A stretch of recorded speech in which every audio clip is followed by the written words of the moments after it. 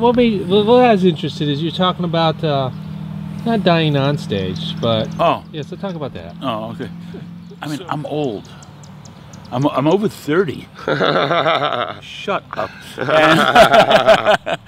And when you get to this age, you think about, you know, people dying, and I've lost 2 friends who died after the show, after paying their people, and one died in his car behind the boarding house in University Circle. Yeah.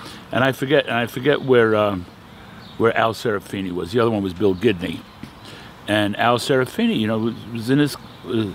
It doesn't get any better than this, and he had a total heart failure, and he died.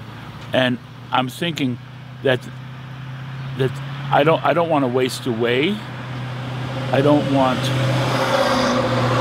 When you get to be my age, you think about these. And this guy doesn't even have any wrinkles. I hate him. Older than you think. And he's got most of his hair. And I just, you know, I don't want to waste away in a nursing home. And my father of blessed memory became my father of blessed memory through a heart attack, and I am assuming that that's the way I'm going to go, and I wish I could choose my time. Yeah.